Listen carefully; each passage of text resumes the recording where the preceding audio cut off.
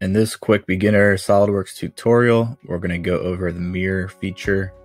Say we want to mirror this cutout that we just placed on this part to the other side, but the problem is we didn't sketch our part from the origin, so we have to first place a mid-plane.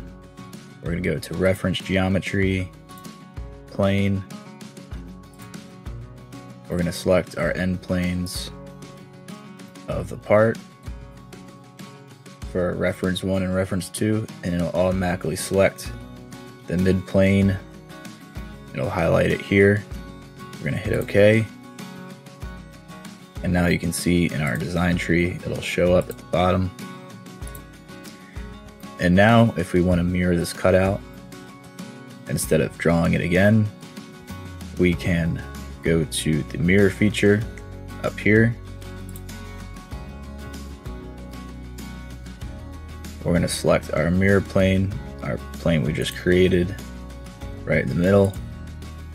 We can either select our feature to mirror in the design tree, or we can just click this plane here. We'll select it in the design tree, and you can see the preview it'll give you of where it's going to go. Make sure everything's alright. Then we'll click OK. And you just created a mirror. Pretty simple, intuitive, easy to use once you know where the feature is. Comment below if you want to see any other mirror tutorials.